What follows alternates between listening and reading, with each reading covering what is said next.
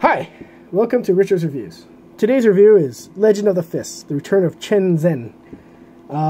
Stars Donnie Yen and Shu Qi. It's laid out in the time of world, I guess one of the wars. I don't know. In any case, it's kind of introduces the Black Mask with the whole kind of like Bruce Lee fighting and stuff like that. So it's a lot of like different things put into one. Chen Zhen is a character that they saved them fight in the battles, and they went into hiding kind of in Shangri-La and that place with what's his name? Man, I can't remember the name. With Humphrey Bogart and what's the name of the movie? Casa Blanca. That's what it is. I'm sorry. Something similar to that point. It kind of tells a story of them hiding out in this area just to get away, in this in-between area that's combined with everything.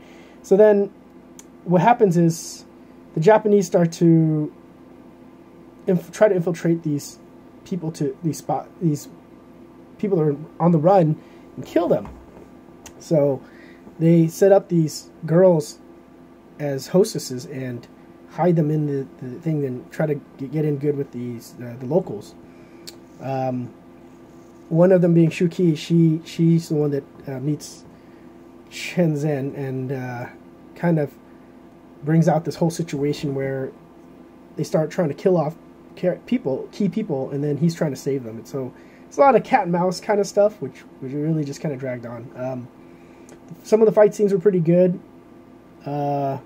And, you know, the story just goes, it's kind of like a broken kind of story of different things happening. They show you in the beginning, like, how he came to be, and then with his legend, and then how he's here now, and then how it's going to end up with the whole ending fight scene. So the ending fight scene is pretty key. The good is that, you know, some good fight scenes.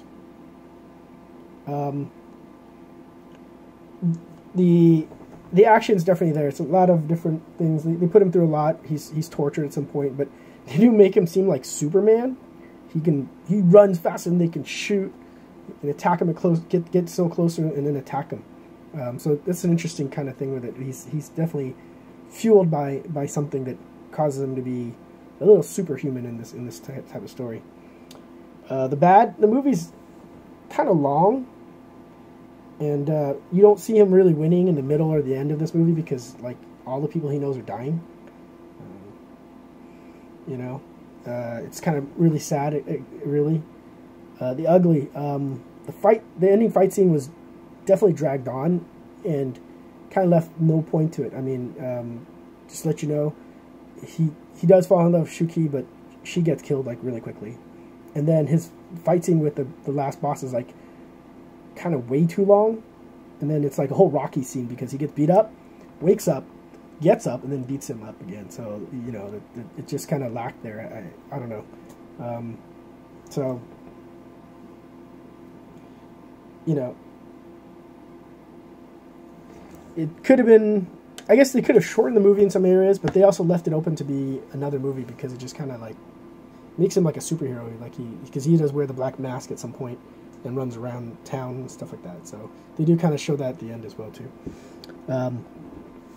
What you get with this movie, as you can see, it has a Blu-ray DVD, slipcover. On the back, they show him in white.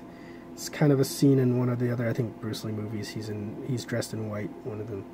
You see, there's like some battle scenes of him running around and stuff like that. Inside is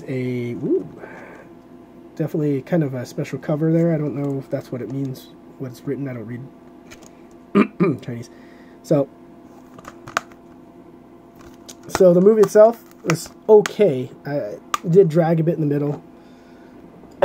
Score for this movie, 2.5 out of 5. They try to make it seem like he's a crazy superhero, but doesn't end up really saving anybody because everybody around him dies anyways. So it's more like ironic. But I guess if you like old school kind of storytelling movies, you know, they can kind of fit that in to watch it, but I would say it's probably a pass. It's not like one of the greater movies, but I get, you know, they do a lot of like storytelling in it that really, I guess I didn't really catch. That'd be more of like fighting all the time. So, all right, thanks for watching. Drop a like, subscribe, write a comment. Check out the other videos. Also, check out the links below for Anger Matthew for unboxings, and YelpTube for, you know, Yelp on YouTube.